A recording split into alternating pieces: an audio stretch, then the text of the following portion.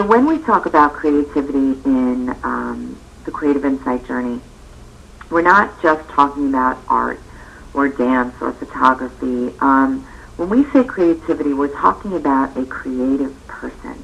You know, someone who is really creating their entire world right in front of their own eyes.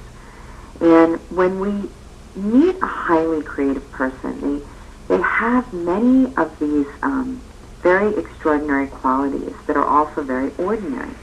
And these qualities are the qualities that we are going to be working on for the next 8 weeks.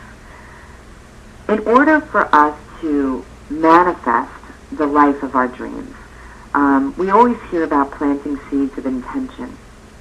Well, think of the metaphor of planting seeds of intention into a garden, right? We want to grow this amazing life.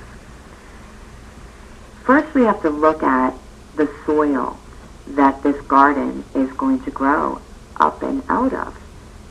If the soil has lots of confusion and uncertainty and fogginess and lack of direction, if the soil is filled with a lack of self-love, self-worth, self-respect, imagine planting seeds of intention in that kind of soil.